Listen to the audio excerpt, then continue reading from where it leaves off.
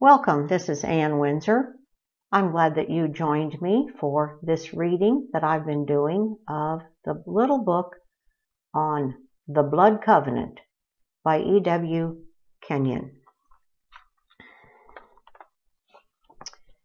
I'd like to begin today by reading again from the foreword that was written by Brother Kenyon's daughter, Ruth. She says, "This subject of the blood covenant opens an absolutely new field for research and study for those who are deeply interested in obtaining the best and richest of God's provisions for man. The truth hidden away, the memorial of the Lord's table, and forming the foundation of it is of such a nature that your heart will thrill in response to the possibilities that present themselves, and will stir you to lay hold on the same power and victory and miracles that became a part of the everyday life of the apostles. It is impossible to describe in words what the blood covenant will mean to you once you learn what it is." Chapter 4. Jehovah cuts the covenant with Abraham. When God entered into the covenant with Abraham, there were several very striking events that took place. Among them was the changing of Abram's and Sarai's names to Abraham, a prince of God, and Sarah, princess of God. In other words, God lifted them into the royal family before he cut the covenant with them. The Abrahamic covenant, which is the basis of Judaism and Christianity, is the most marvelous document in existence. It was sealed by circumcision, Genesis 17. This covenant bound Abraham and his descendants by indissoluble ties to Jehovah, and it bound Jehovah to Abraham and his descendants by the same solemn token. The cutting of the covenant. When Abraham was 99 years of age, God appeared to him as, quote, God Almighty, or El Shaddai. He said unto Abraham, "Walk before me, and be thou perfect, and I will make my covenant between me and thee, and will multiply thee exceedingly." We see Abraham on his face. God is talking with him. God tells him, quote, "As for me, behold, my covenant is with thee, and thou shalt be the father of a multitude of nations. Neither shall thy name any more be called Abram, but thy name shall be Abraham, for the father of a multitude of nations have I made thee." In Genesis 15:6, God made a promise to Abraham, and it says that Abraham believed God, and it was reckoned to him for righteousness. This word, believe, means that Abraham made an unqualified committal of himself and all he was or ever would be to God. Abraham believed God, and it was reckoned to him for righteousness. This word, believe, means that Abraham made an unqualified committal of himself and all he was or ever would be to God. The word believe here in the Hebrew means not only a loving trust, but it also means give yourself wholly up. W-H-O-L-L-Y. The word believe here in the Hebrew means not only a loving trust, but it also means give yourself wholly up, or to be a part of himself. Capital H. Abraham believed God, made an unqualified committal of himself to God. He gave himself wholly up. He became a part of God himself. Or it also means to go right into him, or the unqualified committal. Abraham gave himself to God in utter abandonment of self. On the ground of that, or basis of that, God said, "Take for me an animal and slay it." That is, as God's substitute. Abraham did it. Then God said, "My substitute has been slain, and I want you to circumcise yourself, so that his blood would mingle with the blood of God's substitute." When that was done, God and Abraham had entered the covenant. It meant that all Abraham had or ever would have was laid on the altar. It meant that God must sustain and protect Abraham to the very limit. When God cut the covenant with Abraham, the Israelitish nation came into being as a covenant people because of this covenant. The covenant was limited to Israel, the children of Abraham, and had behind it the promise and the oath of God. Genesis 22:16-18. Some covenant facts.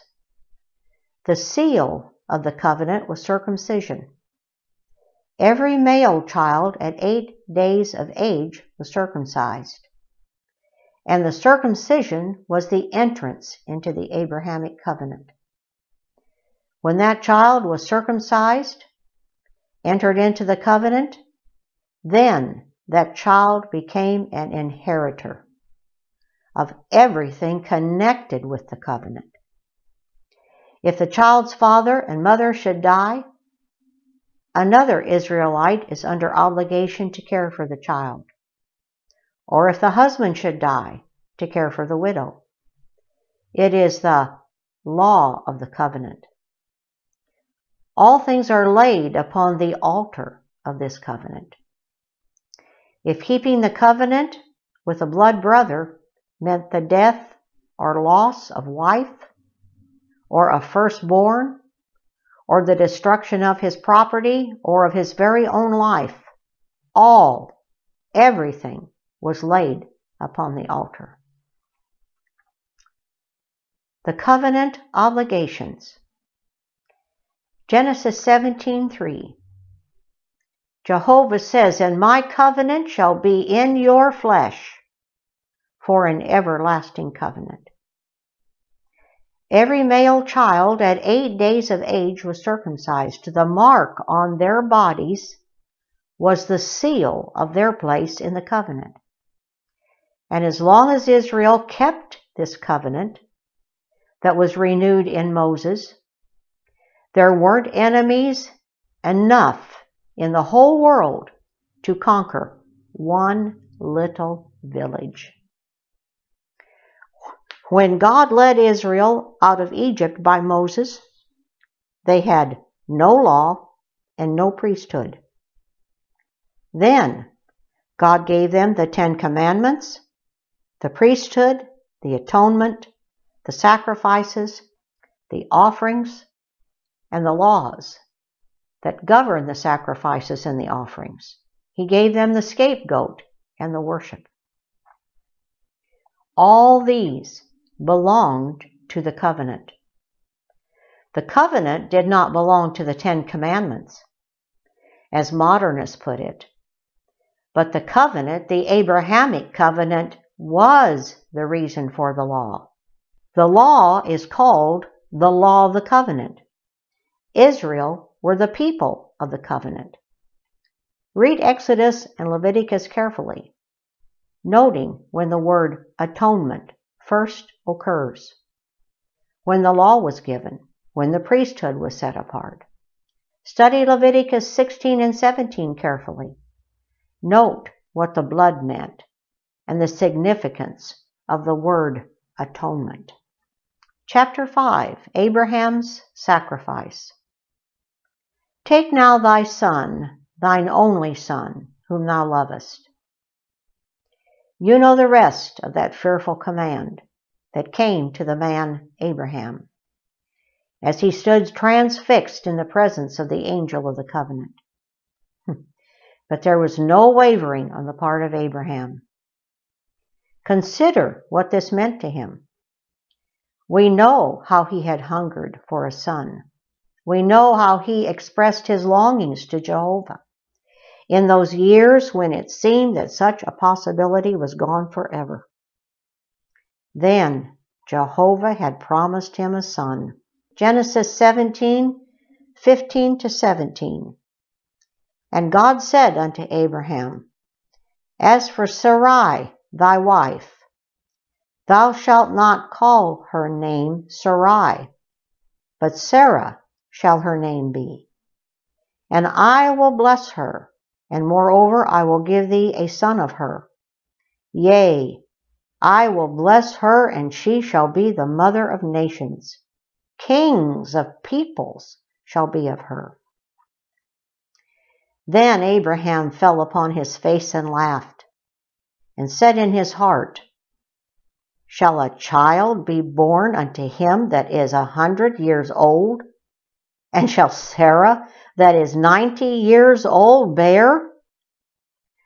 And God said, Sarah thy wife shall bear thee a son, and thou shalt call his name Isaac. And I will establish my covenant with him for an everlasting covenant for his seed after him. Genesis 17:19. Abraham and Sarah were old. Abraham was nearly 100 years old and Sarah was 90. In the realm of the senses, for them to become parents of a child was impossible. For the scripture tells us in Genesis 18:11, Now Abraham and Sarah were old and well stricken in age, and it had ceased to be with Sarah after the manner of women. But Abraham considered not his own body, which was as good as dead, neither did he consider the deadness of Sarah's womb. But looking unto God, he waxed strong. He counted that God was able to make good anything that he promised. The scripture tells us, Abraham believed God. Genesis 21, 1 to 3. And Jehovah visited Sarah as he had said. And Jehovah did unto Sarah as he had spoken. And Sarah conceived, and bare Abraham a son in his old age. And Abraham called the name of his son Isaac, which means laughter. The child grew to be 18 or 20 years of age. Then God asked for the boy. He said, Take now thy son, thine only son, even Isaac, whom thou lovest, unto a mountain which I will show thee, and offer him there as a burnt offering. Genesis 22:2. Abraham did not hesitate, though it meant giving up all he held dear. But he took the young man on that 3 days and 3 nights journey. They arrived at Mount Moriah, and together they built the altar. Abraham laid the young man on the altar and drew the knife to slay him. when the angel of the Lord shouted to him, saying, Abraham, Abraham, stay thy hand. Oh, God had found a man that would keep the covenant. He had found a covenant-keeping man. Oh, now hear what God said. By myself have I sworn, saith Jehovah. For because thou hast done this thing, and hast not withheld thy son, thine only son, oh, in blessing I will bless thee, and in multiplying I will multiply thy seed as the stars of the heaven. Genesis 22:16 and 17. Did you notice? He said, by myself have I sworn. God's throne became the surety of his promise. Oh, it is the most solemn thing that a man can conceive. God's throne became the surety of his promise. By myself I have sworn. It is the most solemn thing that a man can conceive. Abraham had proved his worthiness of God's confidence. The covenant-keeping God. You remember that before this thing happened, when God was going to destroy Sodom and Gomorrah, he said it wasn't best to do it without talking it over with Abraham. You remember Abraham's great appeal and how he talked with God in a manner that would stagger one. He said, will not the God of all earth do right? Oh, then he began to plead for the righteous ones in those cities. And God permitted that man, on the ground of his blood covenant relationship, to become the intercessor for the wicked cities of Sodom and Gomorrah. When Abraham entered into the covenant, he gained the right to arbitrate between the wicked men of the earth and the God of the whole earth. When Abraham entered into the covenant, he gained the right to arbitrate between the wicked men of the earth and the God of the whole earth. Abraham established a blood covenant precedent of intercession that has stood through all the ages. Abraham established a blood covenant precedent of intercession that has stood through all the ages. Chapter 6, the Abrahamic Covenant. The Abrahamic Covenant was the reason for Israel's being. The Abrahamic Covenant was the reason for Israel's being. There would have been no nation had God not given them the covenant. You remember that Isaac was born after Abraham was 100 years old and Sarah was past 90 years old. Isaac, father of the Israelitish nation, was a miracle child. Isaac, father of the Israelite nation, was a miracle child. That nation went down into Egypt after Isaac's grandchildren had grown to manhood. And they were delivered out of Egypt 400 years later, after having served in bondage for over 300 years. No nation has ever been delivered like that. No nation has ever been delivered like that. It was the rarest, most unique national experience in history. They were delivered because they were God's blood covenant people. In Exodus 2, when God heard the groanings of Israel in Egypt, he said that he remembered his covenant that he had made with Abraham, Isaac, and Jacob. In Exodus 2, when God heard the groanings of Israel in Egypt, he said that he remembered his covenant that he had made with Abraham, Isaac, and Jacob.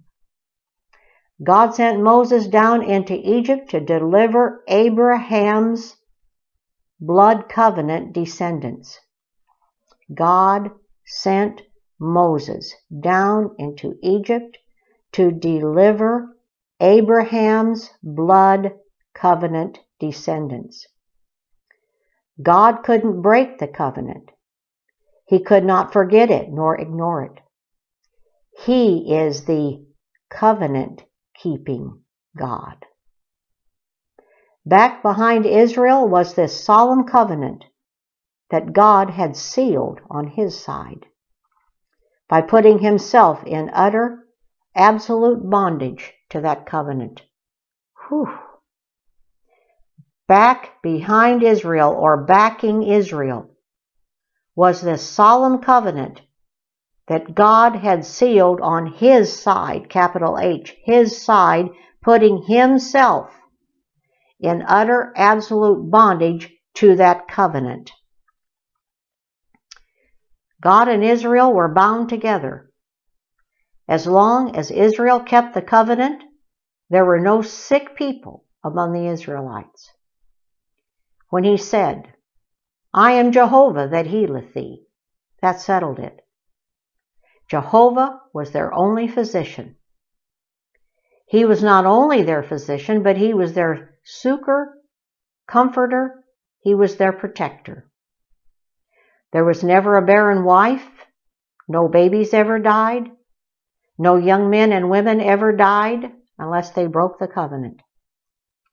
As long as they kept the covenant, there were not allied armies enough in the world to conquer one little village. In battle, no soldiers were slain. They were blood covenant men. Moses led them out of Egypt into the barren desert, comparable to our own Mojave Desert. And on the ground of the covenant, or the basis of the covenant, God supplied them with water for themselves and their cattle, and manna for the people. When they came out of Egypt, it was through signs and wonders that staggered the whole world at the time, and have been the wonder and amazement of the world ever since.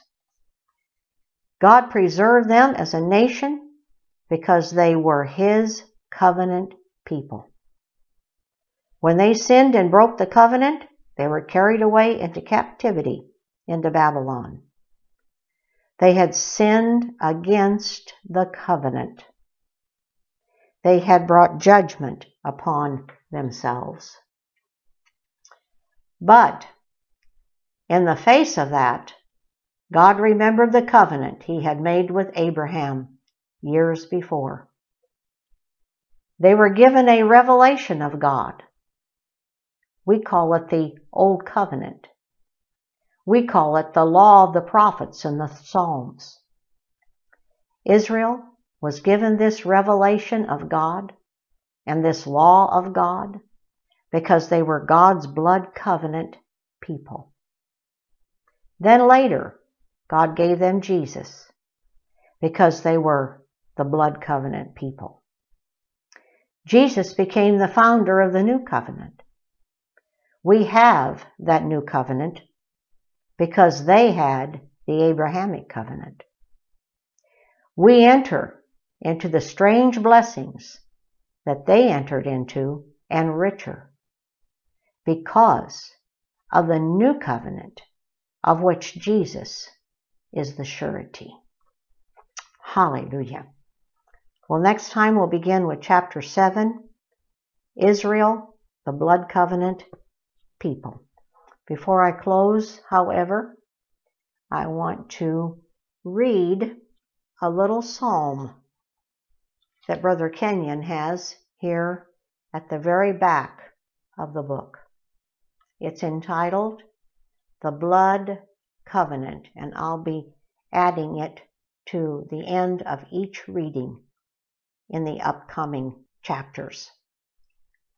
The blood covenant. Oh, this is for you and it's for me, and that's why I want to share it. I have a right to grace in the hardest place, on the ground of the blood covenant. I have a right to peace that can never cease, on the ground of the blood covenant. I have a right to joy that can never cloy, on the ground of the blood covenant.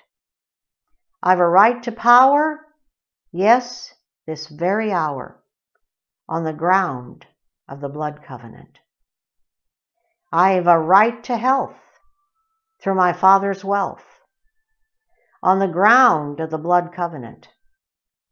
I my healing take, Satan's hold must break, on the ground of the blood covenant. I've a legal right now to win this fight, on the ground of the blood covenant, and I will take my part with courageous heart, on the ground of the blood covenant. Now my rights I claim in his mighty name, on the ground of the blood covenant. And my prayers prevail, though all hell assail, on the ground of the blood covenant. On the ground of the blood, on the ground of the blood covenant, I will claim my rights, though the enemy fights, on the ground of the blood covenant. Oh, Father, I thank you. Oh, thank you for Abraham. Thank you for the covenant that you cut with him. Thank you that we are the seed of Abraham, that we have been engrafted in. Oh, through Christ, we are the seed of Abraham and heirs according to the promise that you made to him. Thank you, Father, for this wonderful truth. Father, that it goes back beyond Moses and the law goes back. It's before Moses and the law. Oh, Father, the simplicity of the bread and the wine that Melchizedek brought. Oh, forerunners, Lord Jesus, of your blessed supper that you gave us. This is the cup given of my blood shed for you and for many for the remission of sins. This is my body broken for you. Oh, hallelujah. Lord Jesus, I thank you. I pray that this revelation, this of the blood covenant that descended down from Abraham, Father, the reality that we're living as a product of it today, will cause those that hear this little book read, will cause them to go back and investigate these things, Lord. And as Ruth Kenyon said here in the beginning, oh, it will open new fields for research and study. Oh, hallelujah. That the truth hidden away will thrill their hearts in response to the possibilities that present themselves as this truth rises up before the eyes of our heart and our mind and our emotions and our will and our bodies. Once again, hallelujah. Father, I thank you. We've been grafted in. In Jesus' precious and mighty name, I send this seed forth, Father. Watch over your word to perform it. In Jesus' name, amen. God bless you all. Watch for the next portion of this wonderful story.